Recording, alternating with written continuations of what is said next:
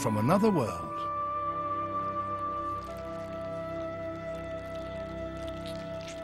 A smell detector, investigating the path ahead.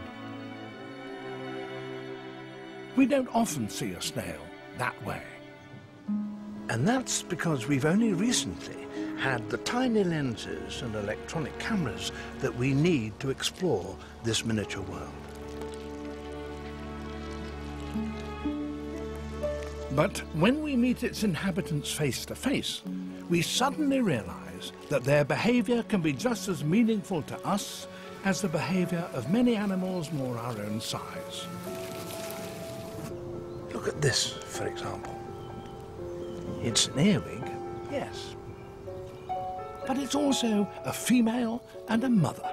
And like so many mothers, she's guarding her young. These two ants are not quite sure whether they like one another. Stroking antennae is the equivalent of a cautious chat over the garden fence. When big animals go courting, they show off, and so do damselflies. Courtship signals for the male wolf spider are rather more frantic, because if his female doesn't understand why he's approaching her, she'll eat him. This ant is a farmer, and these aphids, the cows, which it milks for a drink of honeydew every day. Other ants are eternally on the march. Powerfully armed soldiers guard the flanks of their column as they travel, protecting the workers who are carrying their helpless young.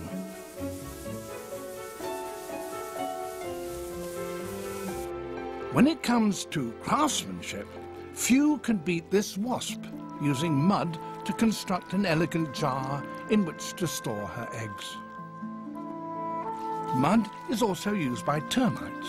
They build tower blocks that, in proportion to their size, are taller than New York skyscrapers. These two worlds, ours and theirs, influence one another to an extraordinary degree. If we and the rest of the backbone animals were to disappear overnight, the rest of the world would get on pretty well. But if they were to disappear, the land's ecosystems would collapse. For the fact is, they were the pioneers, the first animals of any kind to colonize the lands of the earth. To tell their story, we must go back to a time when the world was a very different place.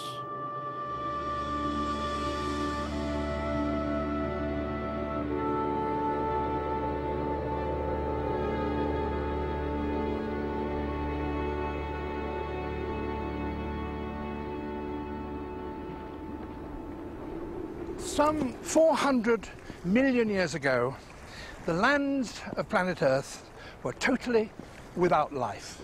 They were bare, naked rock, roasted by sun during the day, freezing cold at night, and swept by terrible storms.